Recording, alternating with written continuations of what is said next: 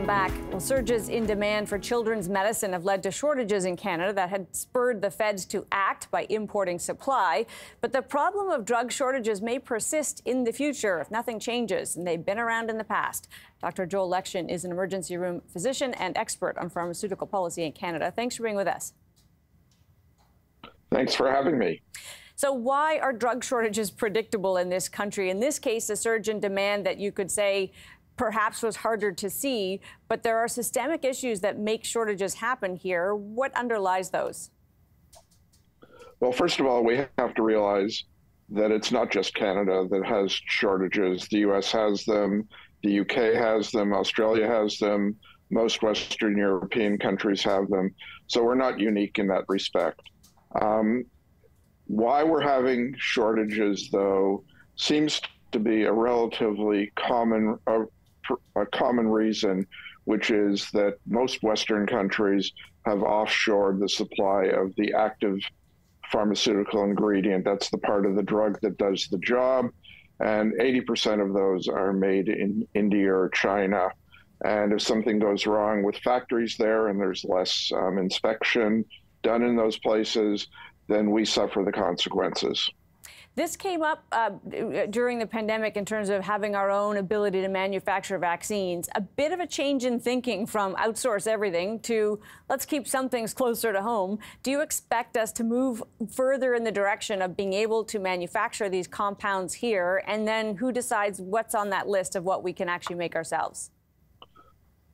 So I would certainly hope that we move to more domestic supply. But as to what should be on that list, what we need to do first is identify critical medications. In other words, drugs that are essential for preserving life or bodily functions. So these may be particular antibiotics, anesthetic agents, cardiac medications, a variety of those.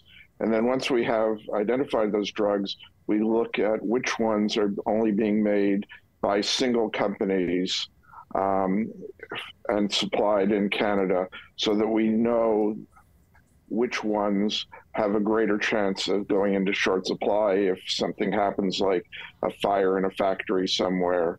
Once we've done all that, then the job is to make provisions to try and prevent shortages, so require companies to have a 6-month stock of medication, of those critical medications, set up better arrangements for shifting drugs across Canada. We have no arrangements for that now, so something is in short supply or more short supply in Ontario, but there's a better supply in Vancouver, British Columbia. Right. There's no way of shifting those drugs back and forth. Not a ton of time here, Dr. Lection, but one of the reasons you can rhyme off that roadmap is that you and others have been studying this and producing those kinds of strategies for a little while now. What progress are you seeing on any implementation to solve these problems?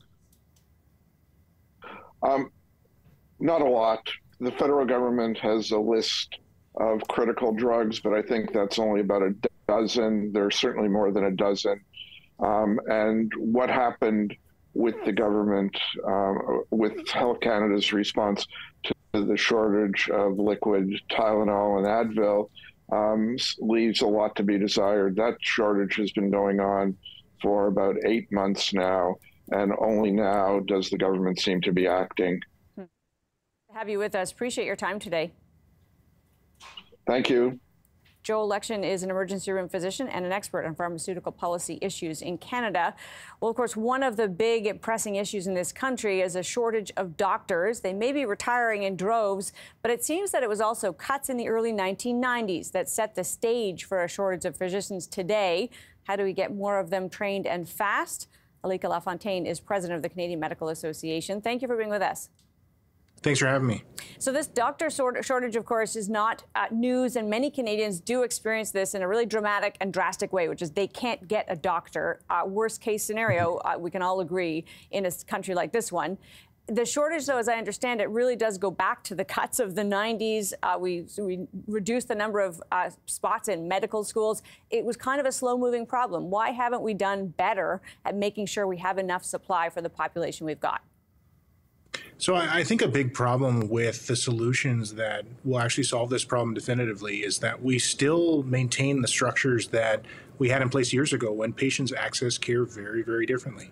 You know, in the early 90s, people were still just accessing care in their local areas. We've now moved into places where people access care across their province or sometimes even across the country. And our training systems haven't kept up. You know, over the past 2 or 3 years, there's also been a spike in demand, and patients are coming in often with problems that are more emergent than they would be otherwise because of delays in care. You know, hundreds of thousands of surgeries that have been delayed across the country, millions of health services. And so all those things have led to increased demand without an increase in the supply of doctors. So obviously it takes time to train a doctor. There's a lot of talk about credentials, about bringing doctors in from other countries, and even the credentials to cross borders in this country, which can be a bit difficult for practitioners of healthcare.